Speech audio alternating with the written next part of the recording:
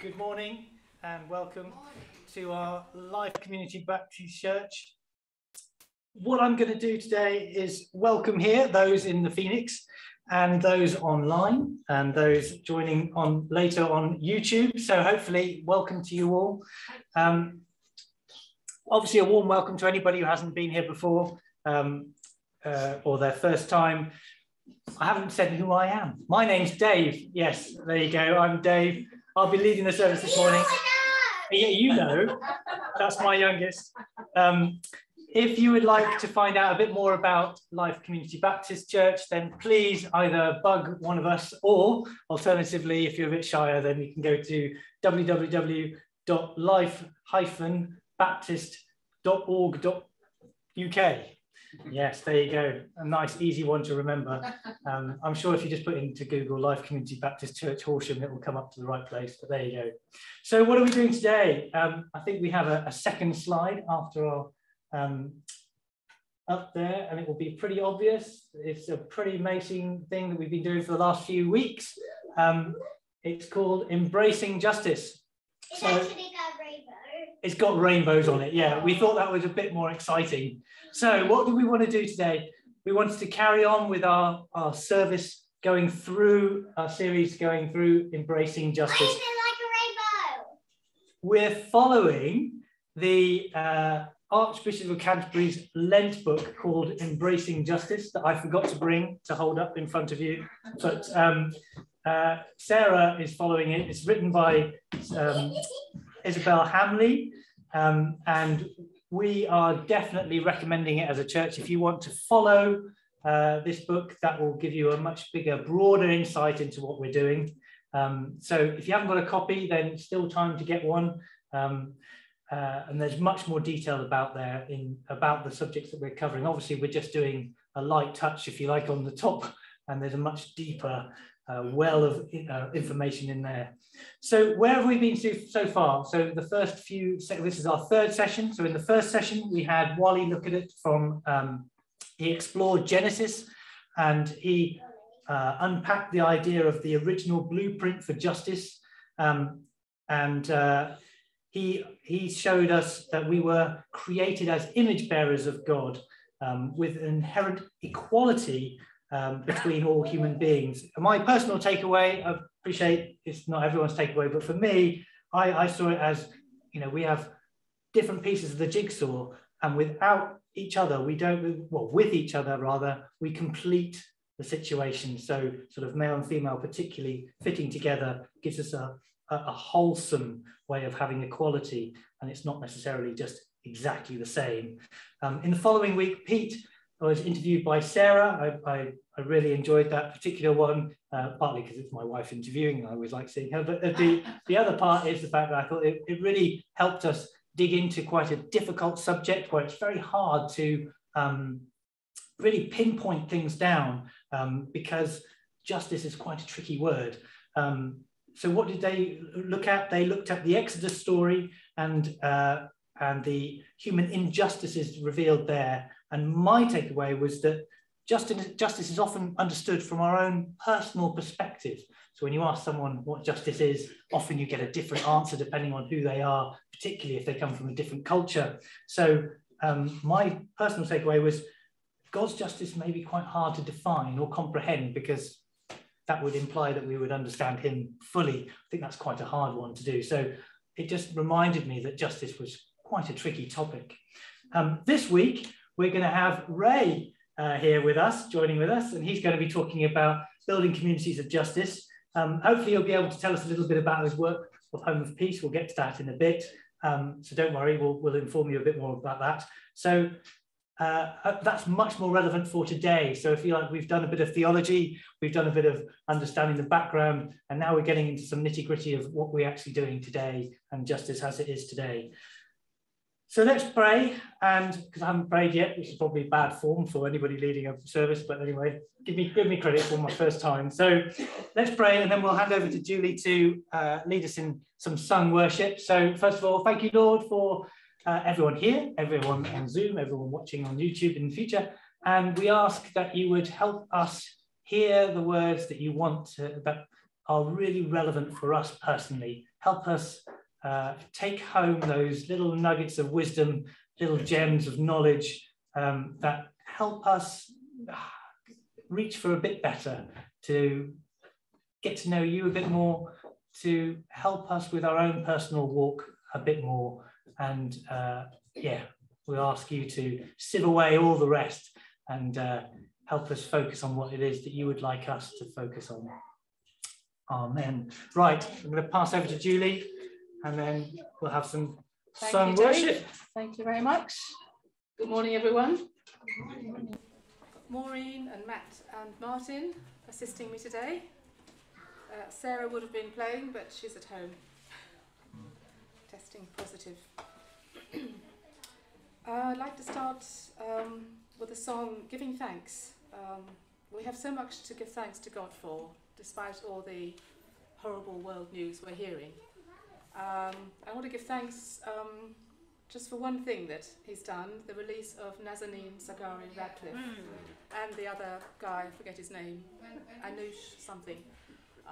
Just wonderful news that after so many years she's been released. So we want to give thanks for that, but we are aware there are still other dual nationals held in captivity, so we pray for their release. But we want to give thanks now. So if you'd like to stand, and we're going to give thanks with a grateful heart.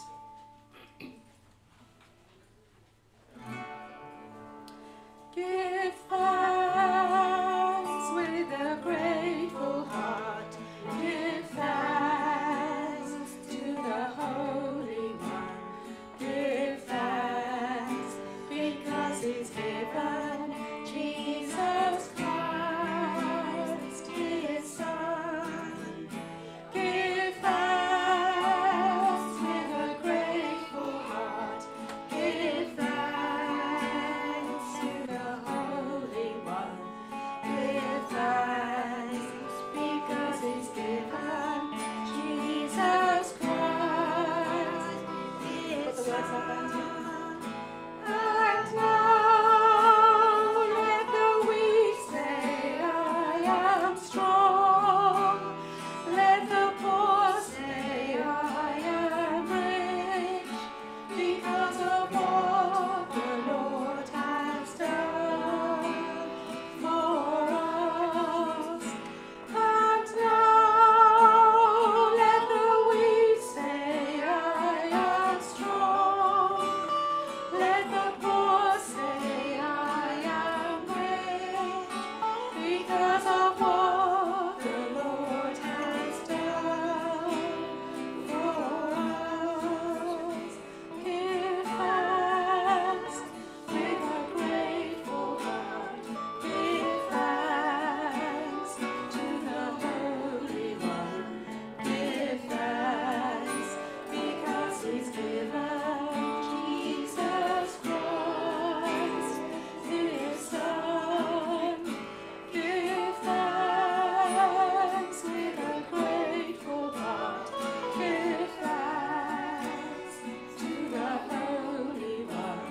Give thanks because He's given Jesus Christ, His Son. And now let the weak say, I am strong. Let the poor say, I am rich, because of what the Lord has done for us. And now let the weak say, I am strong. Let the poor say, I am rich, because of what the Lord has done for us. Give thanks.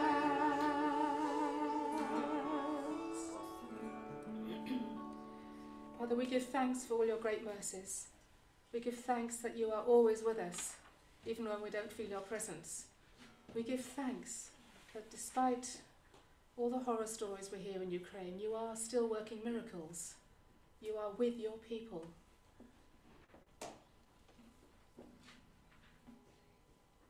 And we thank you that you have forgiven us. as we sing, "You are my King." What amazing love.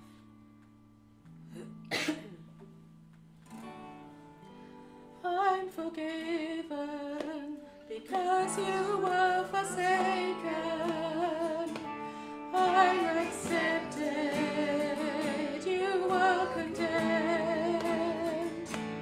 I'm alive and well, your spirit is within me, because you died and rose again. I'm forgiven. I'm forgiven because you were forsaken. I'm accepted, you were condemned. I'm alive and well, your spirit is within me, because you died and rose again. Amazing love, how can it be that you, my King, would die for me? Amazing love, I know it's true. It's my joy to honor you in all I do. I honor you. I'm forgiven. I'm forgiven because you were forsaken. I'm accepted, you were condemned. I'm alive and well, your spirit is within me, because you died and rose again. Amazing love.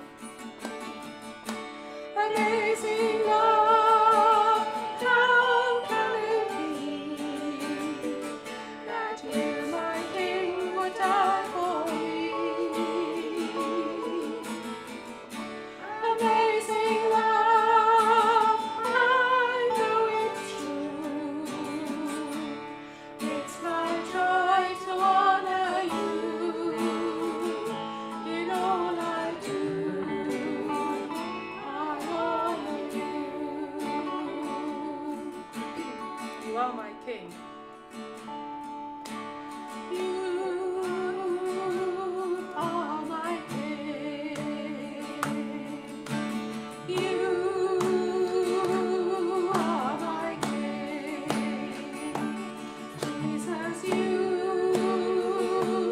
are my King. Jesus, you are my King. Amazing love, how can it be that you, my King, would die for me? Amazing love, I know it's true. It's my joy to honor you in all I do. I honor you. Amazing love. Amazing love, how can it be that you, my King, would die for me? Amazing love, I know it's true. It's my joy to honor you in all I do. I honor you.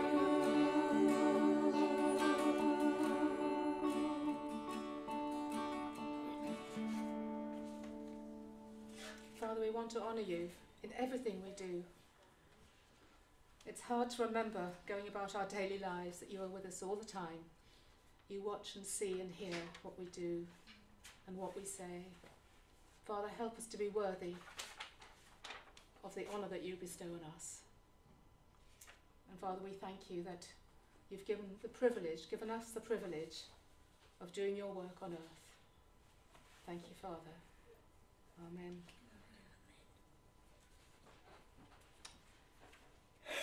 Over to Dave. The Psalms in order for next time.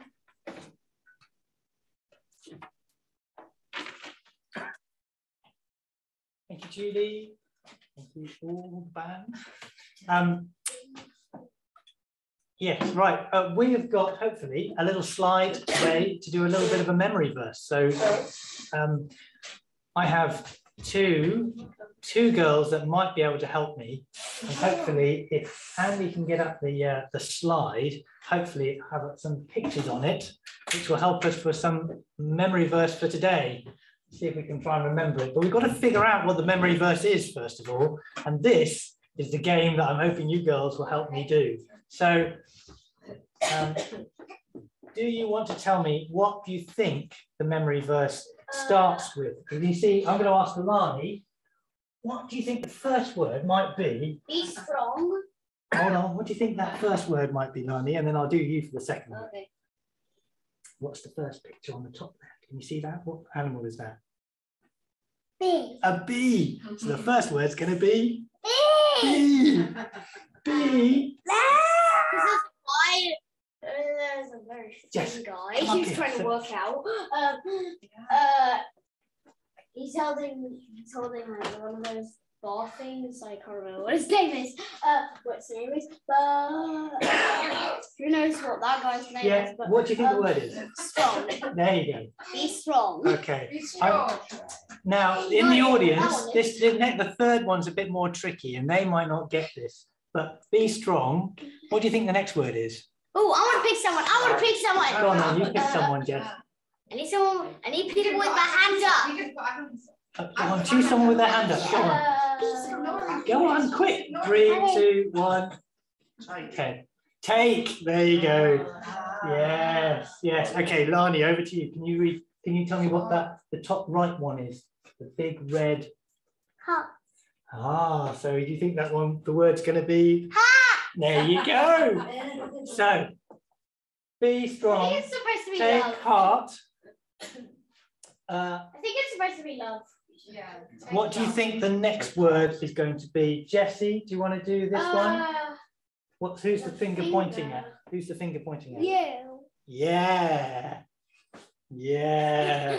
You. So take heart, be strong and take heart, all you. All of you. Now, this one is for everyone in the audience because it's quite, this is, by the way, this is done by Sarah and she's super duper. She would be obviously doing it now. I'll pick someone again. I want to pick But someone. this one is quite tricky and it's the organisation. Yeah, but can you tell me what the acronym is for that particular one? United Nations. It's the WHO, which spells who? All you who. And the next one is also very tricky, but Jess, do you want to give it a go? It's up to you. Flower then stone. What's the flower? Yeah. What's the so? Growing. Yeah. And do you think it's a good, an easy place to grow, or do you think it's quite a tricky place to grow? Tricky place. Well, of course it is. There's no fields. Imagine if it was a Surprise, place that was growing in that random place. So we're going for something that's quite a tricky one. Struggle. Oh. I'll give you the context. So be strong and take heart, all you who. That's you. What do you think? We're going to go for something that you would not find. It gives you. Struggle in the box. I'm going to give you a clue. So it gives you hope. We're trying to convey the idea that the flowers are in a place where you wouldn't expect it, but it gives you hope when you see it, because you see it somewhere that looks desolate, and then all of a sudden there's this lovely, beautiful ray of sunshine popping out. Okay, this one's for you, Lani Boss. Are we going to put something? What we're going to do into the box? What In the box, bruh. What do you think? I need a box. The box. In or out? Do you think that's going in or out? Good. Yes. Right. So you struggle And in then the box. the last one, who does that remind you of in the clouds, Jessie? It's a Lion King. Not the Lion King. Can you see next to it? There's a lamb. Yes, the lion and the lamb. So what do you think that reminds you of? That reminds me of a Garfield joke. Oh no, let's not do that. As you can see, this is not necessarily scripted. So all you who hope in the Lord, we're going to go for the Lord. Right, thank you girls, you've been wonderful. Thank you, give them a clap. So be strong, take heart, all you who hope in the Lord. Now, I know that Ray is one of those such people, so I'm going to hopefully bring on Ray, who will magically appear on the screen for all those here, and then for those in Zoom, we'll bring him up and he will be there. Hopefully we'll have a little chat. Can you hear me, Ray? Hello. Hello. Yes, I can hear you. So when I look at my screen where you are, I'm not looking at you in the camera. This is what I do at work all the time. I end up like looking at two screens and sort of trying to explain that. So you think you got problems? I've got a script on one side. I've got a camera above me. I've got your screen over there. Good stuff. Maybe we can get you even in 3D, but in virtual 3D. Who knows? Right. Could you, for the benefit of those people who are on Zoom, I don't know all the people there, and also for the benefit of people on YouTube who might not have met you, could you take us through a little bit about how you are connected to Life Community Baptist Church? Just a brief. You actually want me to publicly admit that I've been connected to Life Community Baptist Church? Yeah, goodness me, what are you doing to my reputation here? Some years back, we were living in Durban. Yes, some years back we were living in Durban, but that's got nothing to do with it. Some years back we were living in Worthing, and we moved to Horsham, and we needed to find a church, and went to a couple of different churches, and eventually came to Life Community Baptist Church and thought, this is home. This is where we belong. This is the sort of church we want to be part of. So we joined, that we being Marilyn, my wife and I, and after we'd been there a while, the membership obviously had a little bit too much to drink, and they put me onto the leadership team. And I served as a leader at Life Community Baptist Church for, I believe it was 9 years. I'm not sure exactly, but it's approximately 9 years. We'll give you it out. It's okay. And I was also your church secretary during that time, and we had a good time most of the time. We had migraines part of the time, but yeah, it was great. And then we moved from Sussex down to Somerset, and obviously it wasn't practical to remain there.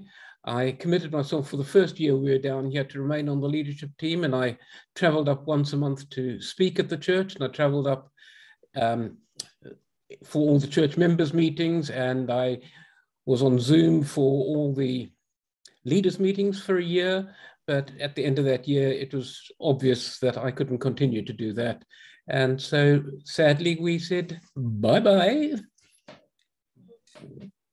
And then obviously now you've moved on since then, and your work has taken you towards the Home of Peace. I was hoping again, if you could just share a few current updates of what you're doing with the Home of Peace, and maybe a few points of prayer that you'd like us to sort of remember and hopefully address in a few minutes.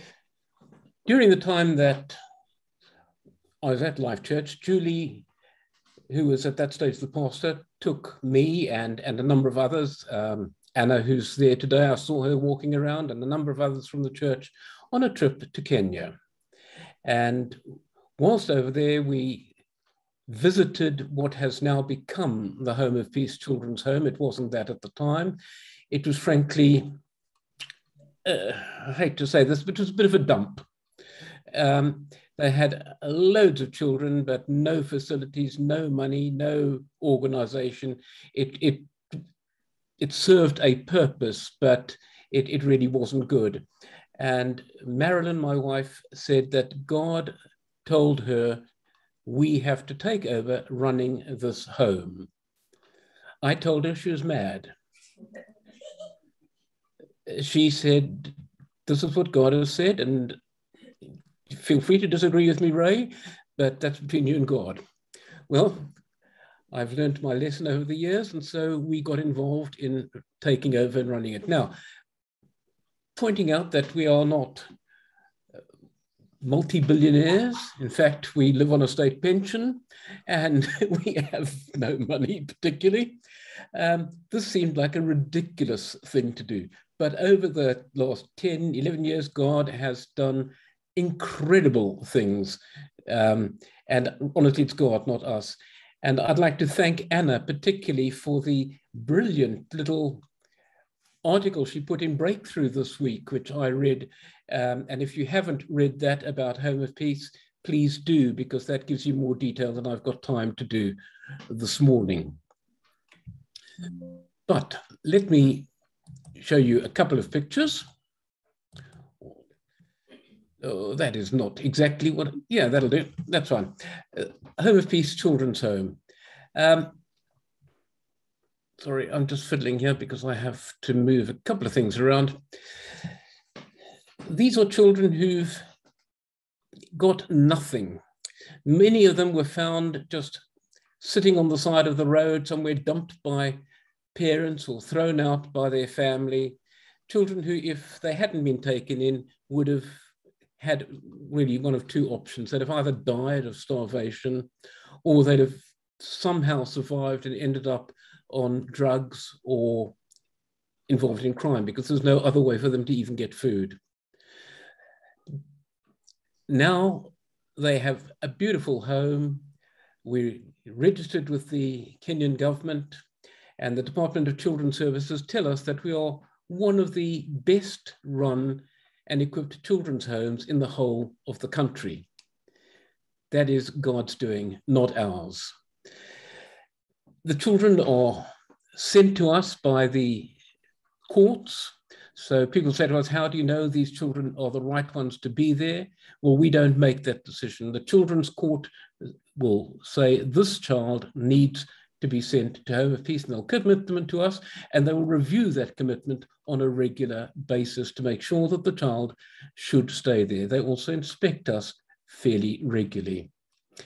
One of the advantages, I'm speaking fast here, but forgive me because Dave told me I've only got limited time. He said I have an hour and I'll try to keep it to that. One of the advantages our children have, apart from the fact that they get food and clothing and medical care, is that they can go to school. And that is something that may seem trivial to those of us living in this country, but many, many, many children in Kenya do not have the privilege of going to school. And those who do normally only go for a couple of years, but ours will stay at school right through primary school, and then either go on to secondary school if they're academic, or onto technical college if they're more practical. And when they come out, they've got a qualification that means something, and they can become constructive members. Is there, that's lovely. Sorry, Pete, Dave, I can't hear you. I'm going to ask you, is there something you would like us to focus our prayers on? So, will do. Let me just quickly run through this and then I'll tell you. That just shows you some of the secondary school children. Now, as it's outlined in the newsletter that Anna wrote, we have a bunch of new children starting secondary school on the 25th of April. It's going to cost us £6,150 to send them there. When we sent out the newsletter about that, we had, I think it was £1.50 towards it. We now have £4,000 towards it, so please pray that God will provide the other £2,000 in the time that we have, which is between now and the 25th of April. We also get new children referred to us. These were found abandoned, their parents had just vanished, and they were brought to us just a few weeks ago. It turned out that one of them has sickle cell anemia, one has typhoid, and 3 of them were suffering from clinical malnutrition. We've had to take them in, we've had to clothe them, we've had to provide them with uniforms and everything for schooling, and we had to cover their medical expenses. Again, we need God's provision. So please pray that God will continue to provide what is needed for the children at Home of Peace and give us wisdom in how we deal with it. Amen. Thank you, Ray. Obviously, tremendous work, and also at the same time, heartbreaking work in some ways. And we ask that, we'll be praying for all the workers out there to have that wisdom and care and understanding of where these children have come from, and to try and build them up from a place of near enough nothing to hopefully something where they can be a real impact in society and contribute. The work you're doing is obviously fabulous, and from our perspective, clearly a sort of a God-driven piece of work. So we love that. And today we will be collecting on behalf of Home of Peace. There's also another way of giving. So there's a collection plate here today that we'll obviously be putting through to you guys. But on the e-breakthrough, as Ray mentioned, so if you go to our website, click on the e-breakthrough, it's got details of how to give through that mechanism as well. So if you want to give online, please go to the Life Community Baptist Church, Life Baptist Church, and then go to find the e-breakthrough, and then you'll find ways to give. It's a bit convoluted, I apologise, but there is a way there, isn't there, Anna? I'm looking at Anna and she's nodding at me. Yes. It's not actually on the website. It's on the e-breakthrough. That's the bit. Contact me and I can give you the link. There you go. With that, thank you, Ray, and thank you for everyone contributing so far. I'm now going to pass over to Sarah, who hopefully is at home, waiting eagerly for the next bit where she'll be praying for us and leading us in our prayers. Hello. Cool. I'm just trying to swap you. That's fine. I've lost my mouse. Am I a voice from beyond at the moment? You are the voice from beyond. It's so strange being here. It's a very weird perspective on things. Kind of the same situation that Ray had, And in your hand. The wife is the voice of God. That's no. Hey! Hello everyone. Is it possible to have the slides up as well, Andy? Am I complicating matters? I like to give Andy a challenge. I know he can cope with it, that's why. I might not be able to see it here, but I don't know what's going on in the room. There we go. Brilliant. Awesome. So really, it's really lovely to see everybody in the room. Just be aware that you probably, I don't know if you are aware, I wouldn't have been aware, but it's really nice at the moment. There's a camera facing the room. So those of us on Zoom can see what you're all doing while church is going on. Yeah. So, but it's lovely to see everybody this morning. Sorry, I couldn't be there. I am now testing negative, which is great, but I didn't want to take the risk. Also, Matty is now testing positive. So one of us has to be at home with him, and that's just the way it is. I'm very glad and that I got the privilege of leading us in prayers this morning. And this memory verse for today, "Be strong and take heart, all you who hope in the Lord," is from the very last verse of Psalm 31. And this is an important psalm to the people of Ukraine at the moment. It's a psalm that they've kind of, the Ukrainian Christians seem to have adopted as a psalm for their times. And after I've led us in prayer, they are going to lead us in prayer through Psalm 31 in a video that I'm going to show you, which is quite fantastic. But we'll move on to that in a moment.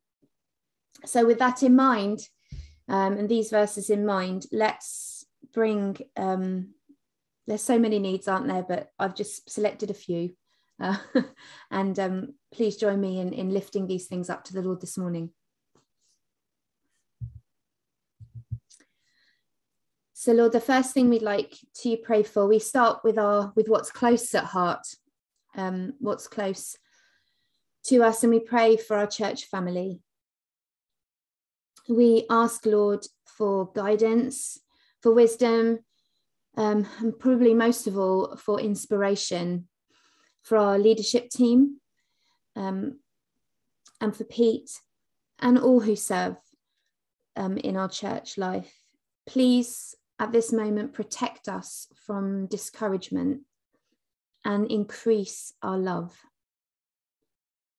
And for the church's future, Lord, we simply ask that your will be done and that we would be willing followers of your direction. Help us as we try now to discern and to distill a clear vision moving forwards. And please encourage us in our praying to this end. Help us, Lord, to be a people known by our love and our unity.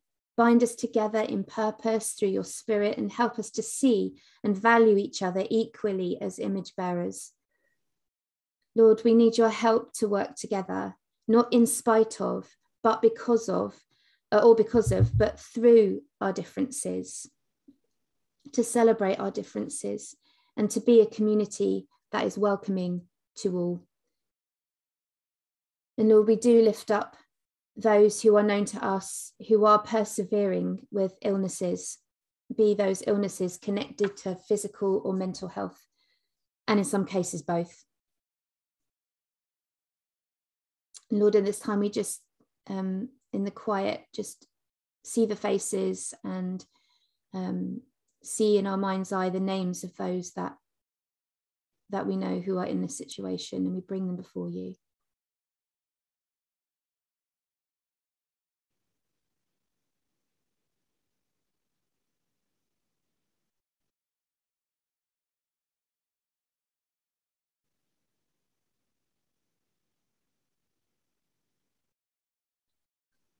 And Lord, we also remember those we know who are supporting loved ones who are travelling very difficult roads at the moment.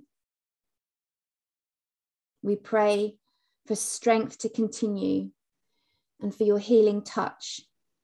Bring peace and encouragement and protect them from despair. Remind them and remind us of the hope that is Jesus.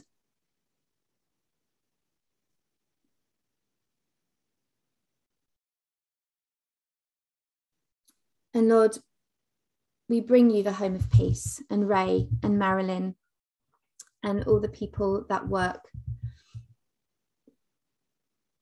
at Home of Peace and who help to make it function. We thank you so much for the work of Ray and Marilyn and all that you have done through them. We can see that you have done amazing things over the years. And you have always provided, Lord, even very, last minute, Charlie, which is often your way to increase our faith. And I know that Ray and Marilyn have many stories of the impossible being achieved. And Lord, we do pray now. We thank you for what has already been provided towards the cost for this year. And we pray now, Lord, that you would provide that extra money, that extra £2,000 that is required. Move people's hearts to give. And Lord, we also pray for the new children arriving. May you bless them. Thank you for bringing them. We pray for provision for them and we pray for healing, physical and emotional. Please, Lord, continue to bless the work at the Home of Peace. And we kind of turn our eyes now from what's close to the wider world around us. And there's so much to pray for, too much, really. And it's very, very easy to fear, to become fearful. So we try to fight against that fear with the sword of prayer. And we lift up just a few of the situations that need your all-powerful love and your perfect justice. Firstly, I pray for Ukraine. There's so many specific things we could pray for, but Lord, we just ask for peace for those who need peace, reconciliation for those who need reconciliation, and comfort for all who don't know what tomorrow will bring. Lord, may your kingdom come and your will be done. Lord God, we ask for you to be with all, especially children who are suffering as the crisis deteriorates. Lord, for those who are anxious and fearful, for those who are bereaved, injured, and lost their lives, and for those who've lost loved ones. Lord, hear our prayers. Lord, we ask that decision makers hear your voice. Parents, Lord, protecting their families, deciding whether to stay or to leave, that they may hear your voice. Church leaders, as they support and comfort people, that they may hear your voice. And Lord, we ask for wise actions, compassionate actions from global leaders who have the power not only to start wars, but to stop them too. And we cry out for an end to this crisis, for mercy, peace, and truth, because you are light, hope, power, and love.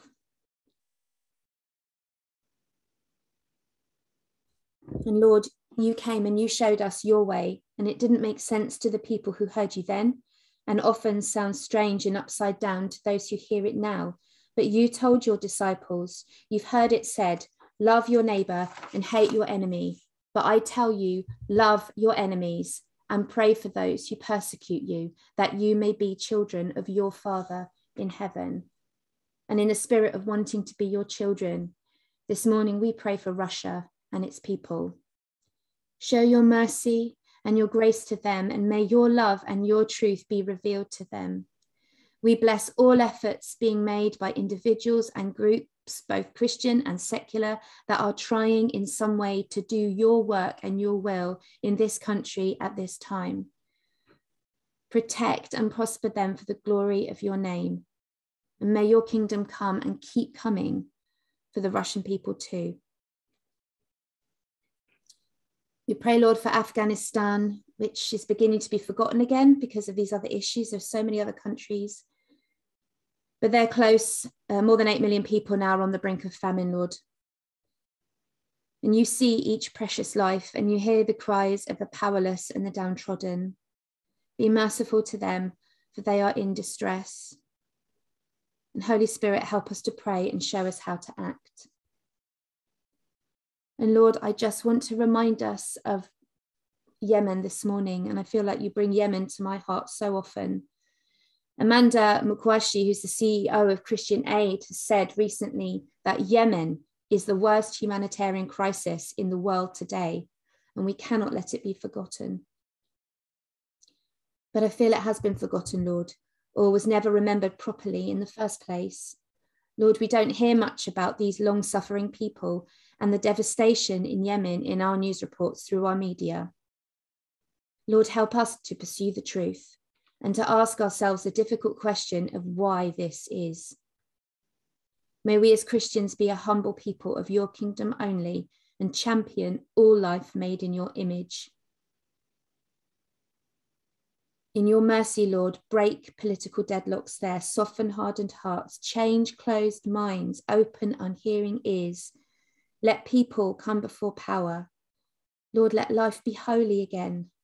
Let your justice and peace shape the nation of Yemen and the lives of all the people there.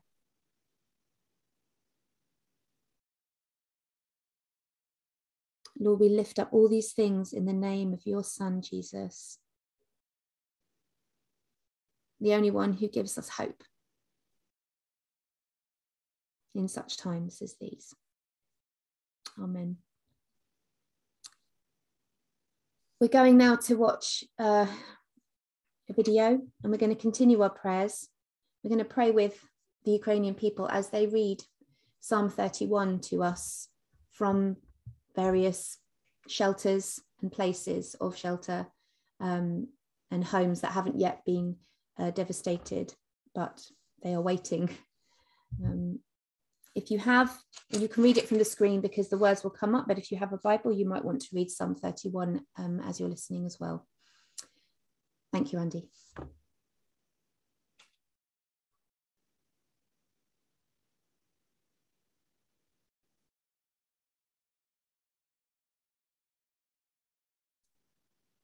Для диригента хору псалом Давидів. На тебе надіюсь я, Господи, хай не буду повік засоромлений. Визволь мене в своїй правді. Нахили своє ухо до мене, скоро мене порятуй. Стань для мене могутньою скелею, дом твердині, щоб спасти мене.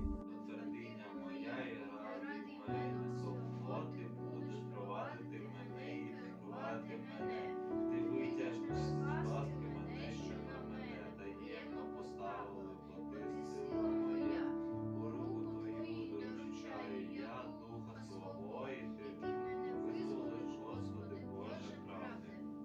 Я зненавидів всіх, хто шанує повбанів марних. Я ж надіюсь на Господа. Я буду радіти та тішитись в Твоїй милості, що побачив ти горе моє, що приглянувся ти до скорботи моєї душі. І мене не віддав в руку ворога. На місці розлогим поставив ти ноги мої. Помилуй мене, Господи, бо тісно мені, від горя вже виснажилось моє, душа моя і нутро моє. Бо скінчилось життя моє в смутку, а роки мої у квилінні. Моя сила спіткнулася через мій гріх, і виснажились мої кості. Я в усіх ворогів своїх став посміховищем, надто сусідом своїм. І страхіттям знайомим моїм, хто бачить на дворі мене, утікають від мене. Я забутий у серці, немов той небіжник. Став я, немов та розбита посудина. Бо чую багато шептання, страхання навколо, як змовляються разом на мене. Вони замишляють забрати мою душу. А я покладаю надію на Тебе, о Господи. Я кажу, Ти мій Бог. В Твою руку кладу свою долю. Ти ж визволь мене від руки ворогів моїх і моїх переслідників. Засяй світлом свого обличчя на Твого раба. Спаси мене у своєму милосерді. Господи, не дай мені осоромитись, адже я кличу до Тебе. Нехай осоромляться нечестиві і змовкнуть у Шеолі. Нехай заніміють обманливі уста, які зухвало зі зневагою наговорюють на праведника. Яка ж велика Твоя доброта, яку Ти приготував для тих, що Тебе шанують та на Тебе покладаються, і виявляєш її перед усіма людськими нащадками. Ти їх у заслоні обличчя свого заховаєш від людських тенет. Ти їх від лихих язиків у наметі сховаєш. Благословенний Господь, що вчинив мені милість чудову свою в оборонному місці. А я говорив у своїм побентеженні, я відрізаний сперед очей твоїх. Та дійсно, ти вислухав голос благання мого, коли я до тебе взивав. Любіть Господа, усі святії Його. Стереже Господь вірних, а гордому злишком відплачує. Будьте сильні, і хай буде міцне ваше серце. Усі, хто надію покладає на Господа. Псалом 31. Thank you. And I think I'm going to invite, just to respond to that now, Julie's going to come and lead us in a couple more songs that cry out, I think, in the same vein. Thank you, Julie.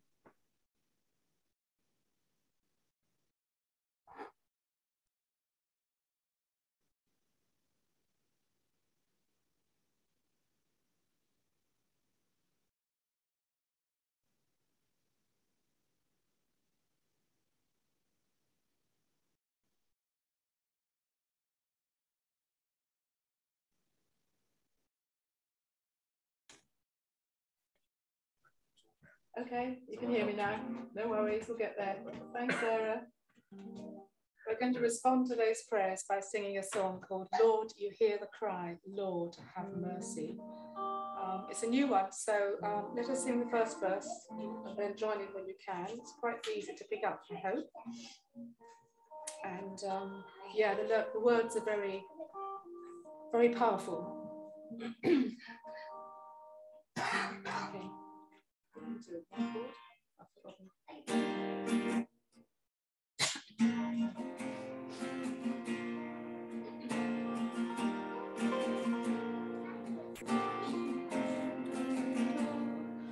Lord, you hear the cry,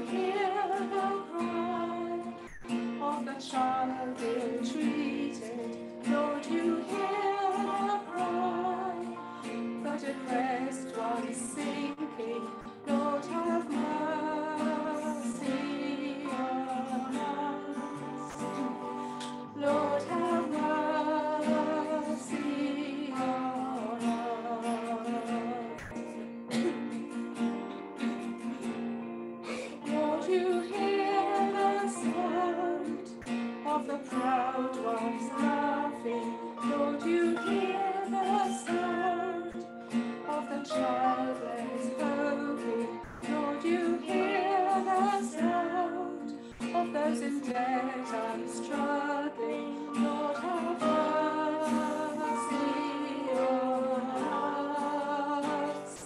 Lord, have mercy on us. Break the heavens, Lord. You said the poor are not forgotten. Let your justice roll in mighty waves across the earth. Come and whisper peace, O God of generous compassion. Lord, have mercy on us. Lord, have mercy on us.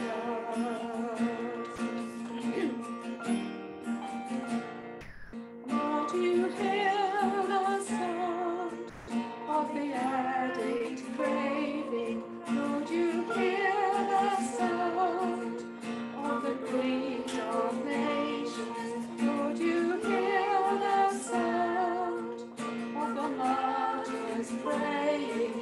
Lord, have mercy on us. Lord, have mercy on us.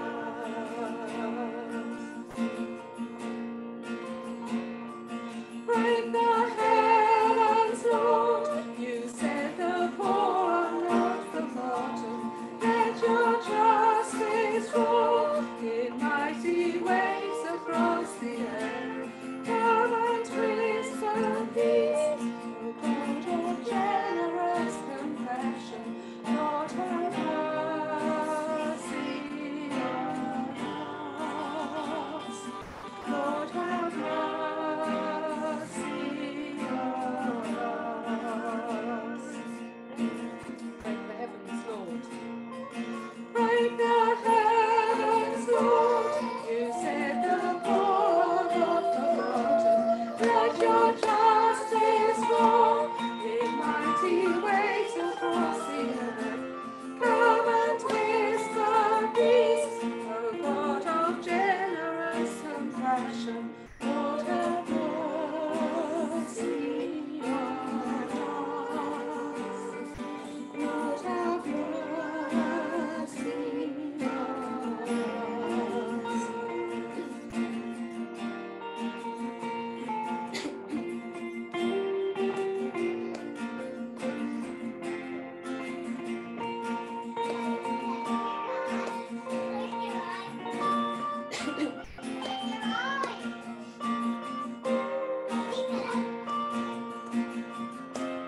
Lord, we hear the sound.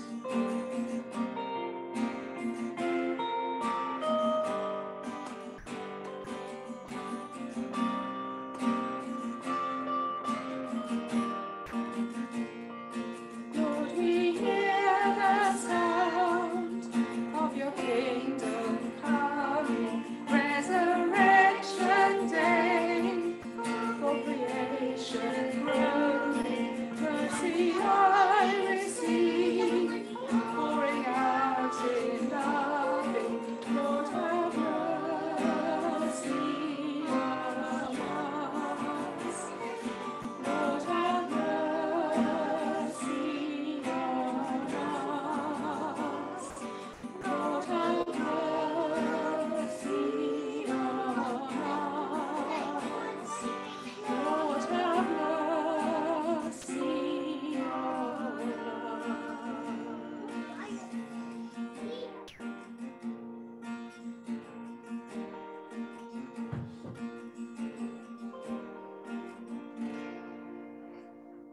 Lord, have mercy on us.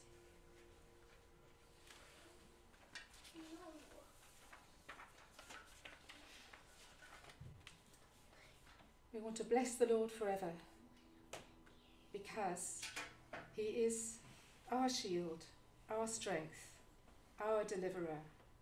We thank you, Lord.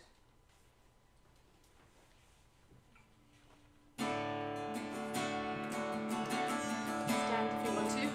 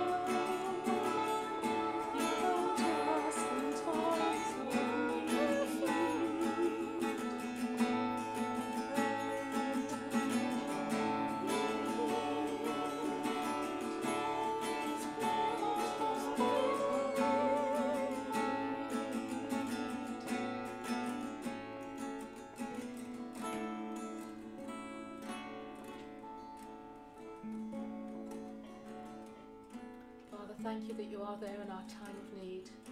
You are our strength, our strong tower, and you are with us, you are ever present. Thank you, Father. Amen. I'm going to hand over to Ray now. I'd just like to pray for Ray. Father, please give Ray words of wisdom as he brings us your message today, and help us to remember what he says throughout the week and to act on the words and not let them stay in this building. We pray that these words will touch our hearts and help us to do your work on earth. Thank you, Father. Amen. Amen. Over to Ray now.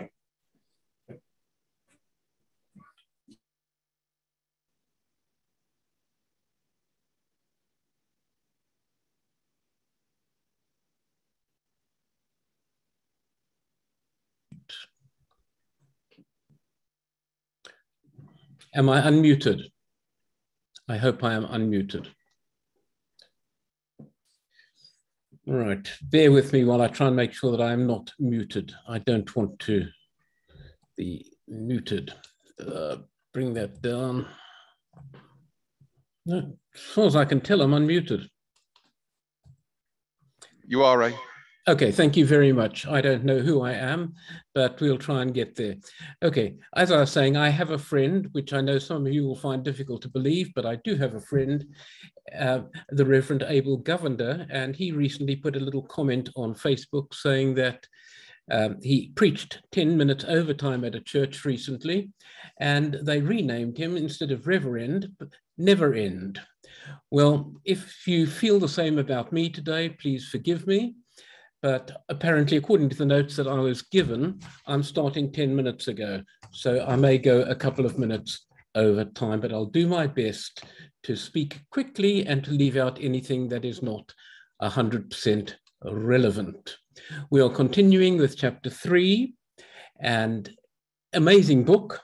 I'm not going to try and cover the whole of the chapter. It's got 58 pages in it, and that may be just a little bit beyond my ability, but instead what I'm going to do is I'm going to link it to Micah chapter 6, verses 1 to 8. And as we look at Micah, hopefully we'll be able to see how this applies to chapter 3 of the book that we are working through. Now, if I can just get myself to come back here, I don't know, Andy, is there a reason why I am missing completely?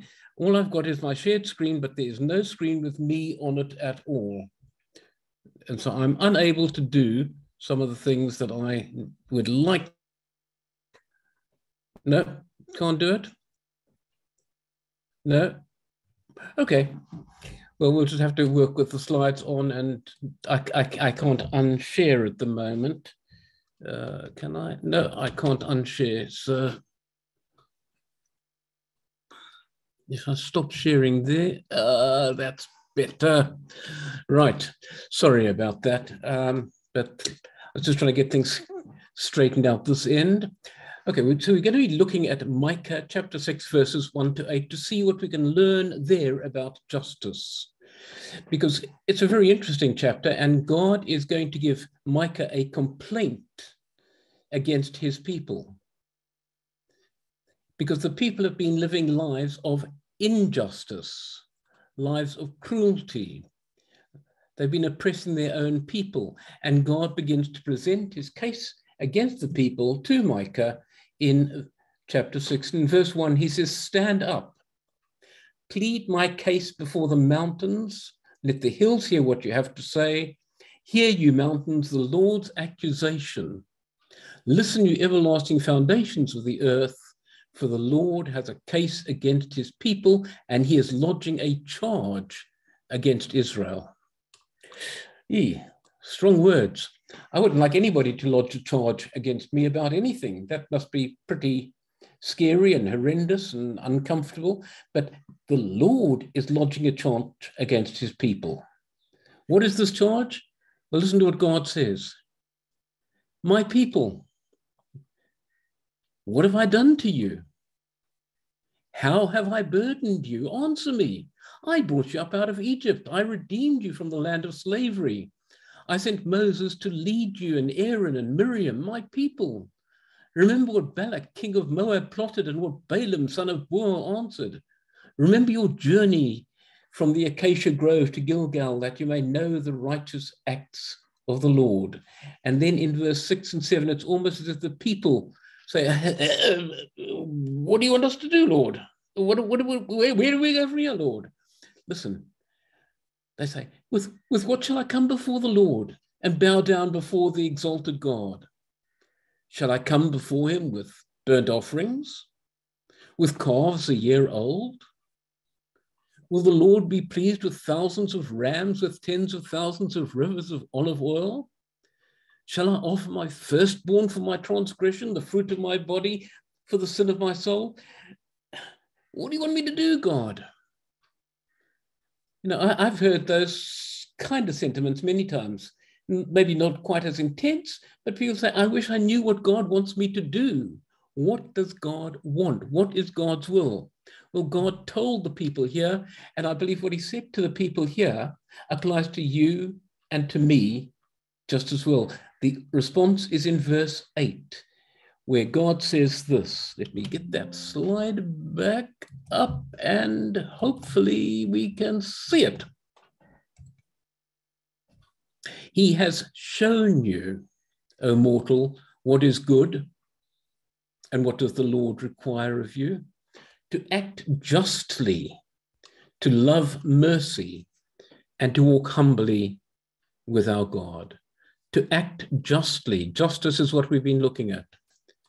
To love mercy and to walk humbly with our God. But the problem was they were acting with injustice. They had no use for mercy, and they're certainly not walking with God, they're walking without him. But justice is important to God. We read the word justice over 130 times in the Bible. For example, speaking to Isaiah in verse 17 of chapter 1, he says, learn to do right, seek justice, defend the oppressed, take up the cause of the fatherless, plead the case of the widow. Learn to do right. Great, wonderful words, but what does it actually mean? You know, those of you who know me know that I like to put a handle on something. I don't want just a vague philosophical or theological concept. I want something I can take out of here and do tomorrow, today, next week. What does it mean? Well, let's try and simplify it. It means to do what is right and just and fair in every situation. It's an unconditional thing. It means that as I walk with the Lord, I'm to size up every situation and do the right thing, the honest thing, even if it's inconvenient, even if it costs me. Now, let me, just in brackets, be very clear. We are not justified in the eyes of God as the result of doing the right thing. Okay? We are not. The Bible says, not by works, lest any man should boast. We are not justified by doing the right thing, but if we have come into a relationship with God, it should change our hearts. And the result of that should be that we change the way we live. So we are not saved by our walking justly, but we walk justly because we've been saved. And often in the Bible, there's a quartet of individuals who are mentioned in connection with injustice. And those are widows, the orphans, the immigrants, and the poor. Because often those groups were just days away from dying of starvation. A lot of time has passed since Micah was written, but you know, not a lot has changed. We are reminded of that in the prayers this morning. So how do we show justice? How do we walk in justice? Well, one of the things we need to do is to share the life-changing gospel of Jesus Christ, because the Bible has got good news for individuals and groups who are marginalized. He says, come to me and I'll give you forgiveness and life. God is for the forgotten and for the beat down and for the shut out and for the left behind. But the question for today is, in addition to proclaiming the gospel, which we must do, what can you and I do to defend the cause of the oppressed and to act justly? Today, I want to introduce you to two Hebrew words. That's the first one up on your screen. It's pronounced mishpah. The T at the end is not pronounced.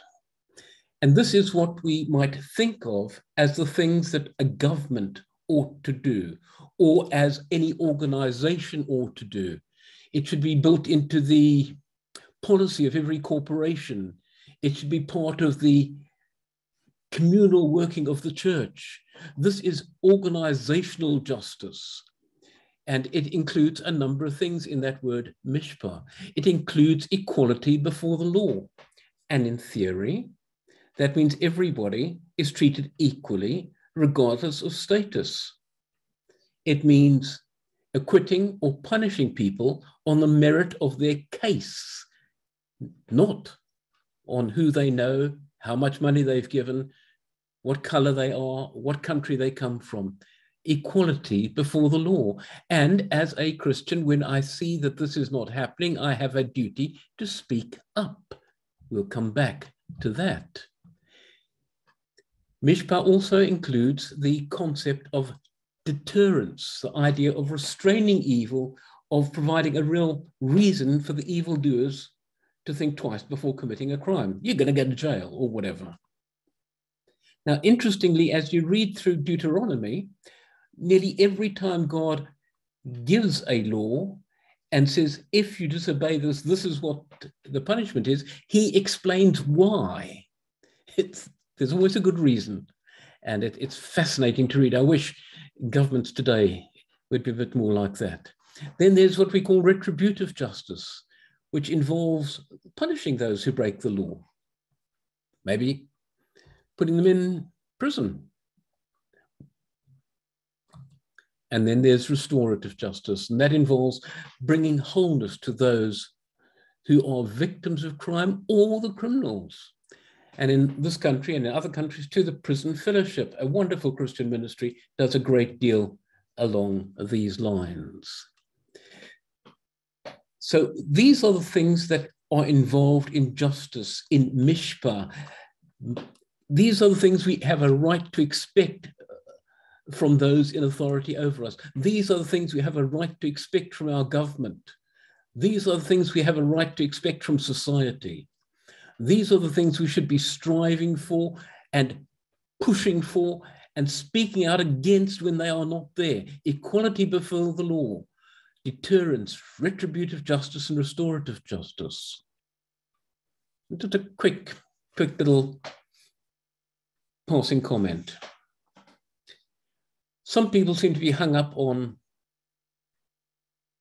punishment, and some people seem to be hung up on restoration, and which is it? Well, the Bible seems to indicate there's place for both. Look at what it says in Psalm 72. May the king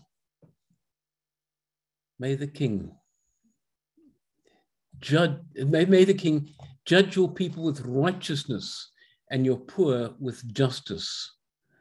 May he defend the cause of the poor people and give deliverance to the children of the needy, and may he crush the oppressor. We need both. It's not either or, it's both. Now, I'll just come back to here for a moment, and to there for a moment, and to there for a moment. Okay. Once again, I have lost my ability to... there we are. That's more like it. Okay. As a follower of Jesus, I want justice to be handed down to the oppressor. I want the oppressor to be punished, but I also want the needs of the poor and the victims to be defended, and I want the oppressor to be not just punished, but restored. So mishpah has to do with things that a government might do. Does that mean that as an individual, I have no role to play in mishpah? No, not at all. Let's take the most basic. I have incredible privileges and power. Privileges I admit I take for granted. I can vote. I can make my voice heard.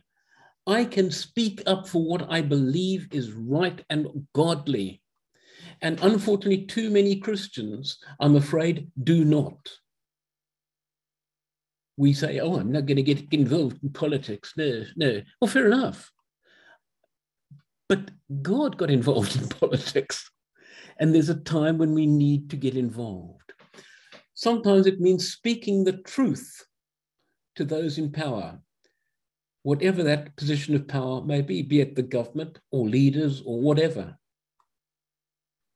Sometimes we may be able to use something like social media, which is very powerful in a way to reach out to people. You know, sometimes we get so used to something that even though it's not right, we don't recognize that it's a problem. And somebody needs to point it out. We see this in Acts chapter 6, where the Greek-speaking Jewish widows were not being treated justly and equally. And the apostles were so busy studying the scripture, shepherding the church, growing the gospel, that they were unaware of it. They just didn't notice it. But when it was brought to their attention, they did something about it.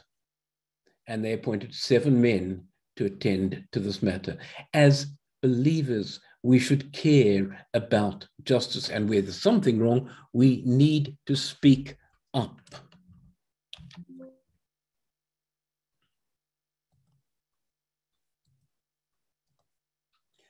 I want to give you a second word. No, I'm not going to say it just yet. But that's a word that we may have difficulty pronouncing, or you may think you'd have difficulty pronouncing it. We're not used to words that begin TZ and have a Q without a U. But let me give you a very quick quiz, and because of time, it will be quick. I'm going to put up some snaps from an old-time record, and if you recognize the name of the singer, then don't shout it out, but just feel proud of yourself. But some of the songs this person was known for were Breaking Up Is Hard to Do, Laughter in the Rain, Calendar Girl, Oh Carol, Happy Birthday, Sweet 16. Even the song that came back a little while back, Show Me the Way to Amarillo, was first sung by this individual. That man whose name you may or may not recognize. If you're over the age of something or other, you may not recognize the name Neil Sedaka, but believe me, Neil Sedaka was a big star in his days. Sedaka, that is how the word is actually pronounced. It's as simple as that. The second Hebrew word is Sedaka. And that is talking about really primary justice, living and acting towards other people in a way that shows the reality of God's justice in our lives. Listen for a moment to what the scripture says to Abraham in Genesis chapter 18. The Lord says, I have chosen him that he may command his children and his household according to keep the way of the Lord by doing righteousness and doing justice, so that the Lord may bring Abraham what he has promised him. Do you hear the words there? That he may command his children and his household to do righteousness and justice. As a Christian, your home and my home should be a microcosm of tzedakah. Justice should radiate out from our home. We should be examples of justice in how we live and how we govern our family and how we rule our lives.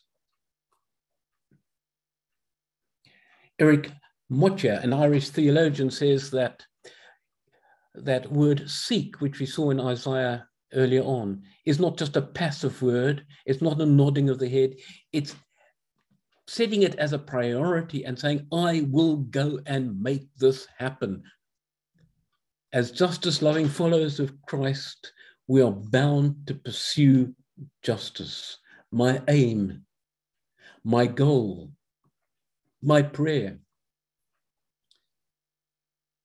is that God's will be done on earth as it is in heaven. Great thoughts.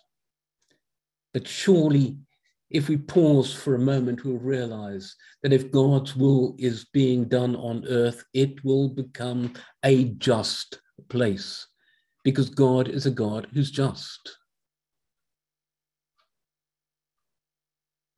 And if I want God's will to be done, I want God's kingdom to come, then I need to be working towards that. I need to start to defend those who are suffering from injustice. I need to seek justice. I need to use my mouth and my written words and my time and my body and my resources, my money to deal with it. When I see something that is wrong, I need to speak up. Proverbs 31 verse 8 says, speak up for those who cannot speak for themselves, for the rights of all who are destitute.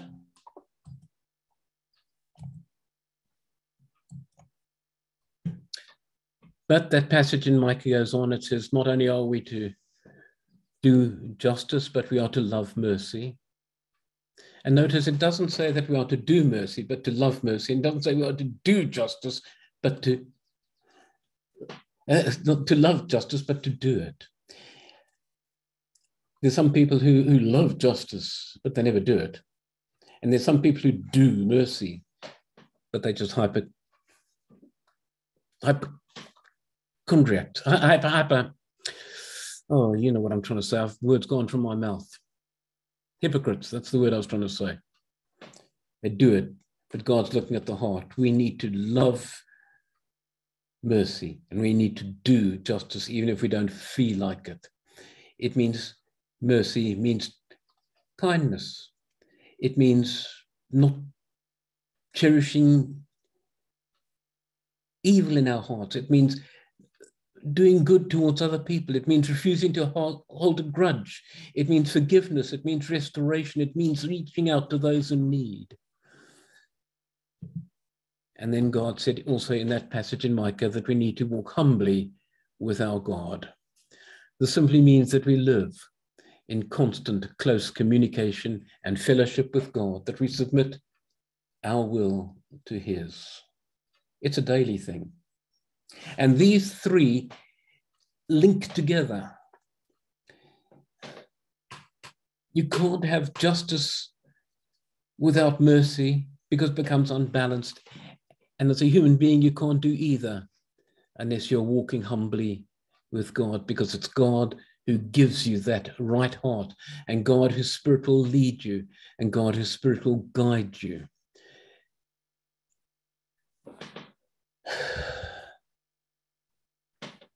So how do we do it? We walk humbly with God. Constantly aware of Him. Asking Him to open our eyes to the situations we encounter in life. Asking Him to help us to communicate His justice, His mercy, and His love. Humbly means it's a lowly attitude. I can't do it myself. But God can do it through you and through me. He has shown you, O mortal, what is good. And what does the Lord require of you? To act justly, to love mercy, and to walk humbly with your God. May God help you and I to put that into practice today, this week, and for the rest of our lives. Dave, back to you. I see him running. I see him running. There you go. You caught me. You caught me. I thought I had another few seconds. There you go. Thank you, Ray. Yeah, we are obviously a few minutes over of where we hope to be, but we will be sharing a cup of tea with each other in a moment. Obviously, those on Zoom and at home, sadly, you can't join us.